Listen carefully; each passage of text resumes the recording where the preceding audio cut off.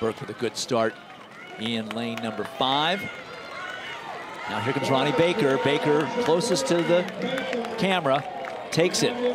Unofficially 997 for Ronnie Baker.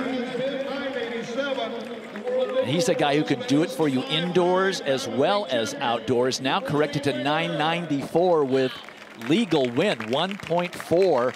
So bye-bye to the meet record by a long way.